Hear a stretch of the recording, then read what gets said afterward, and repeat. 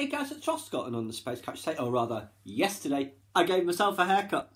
I've got clippers, but I always used to just get Mike to do my hair. I'd never done it myself and was very nervous of having to do it, because about 30 years ago, I did a friend's hair very badly.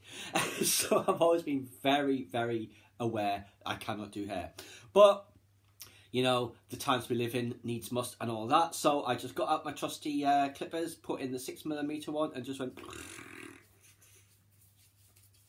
all over until I was happy with it. So just lean forward, you can see it needs a little bit more touching up around here and the same on this side. But I'm happy with it overall, and I do much prefer my hair shorter. Let's do back so you can see like so. So yes, I assume I'll be doing this going forward, I suppose. I haven't paid for a barber for a long time. Now I can just do it myself. I don't need to get Mike to do it.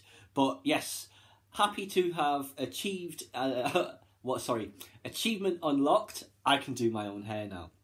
At least to my satisfaction, maybe not to anyone else's. So yes, I just thought I'd just share that with you. I have indeed done the old lockdown quarantine head shave.